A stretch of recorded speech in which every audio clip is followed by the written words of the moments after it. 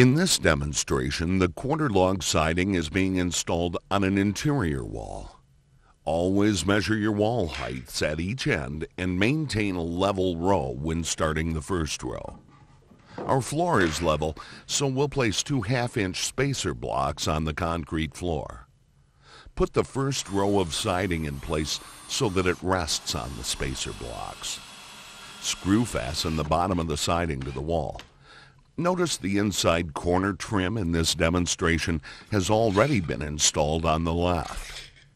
Nail through the top of the tongue and angle the nail downward at a 45-degree angle.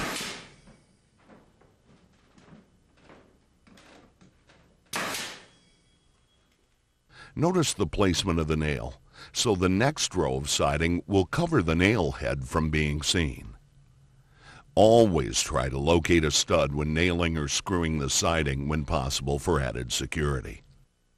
Place the next row of siding over the starter row. You can use a block to tap the siding into place.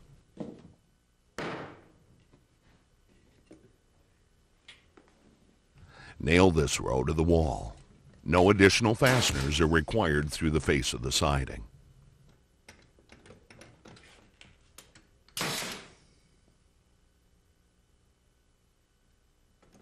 The beauty of Skyline Woods is its end-match design, which requires no face nailing.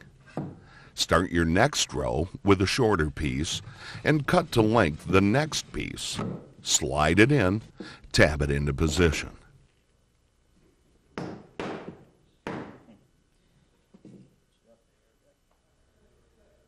To maintain tight seams, use a chisel to pry over the siding.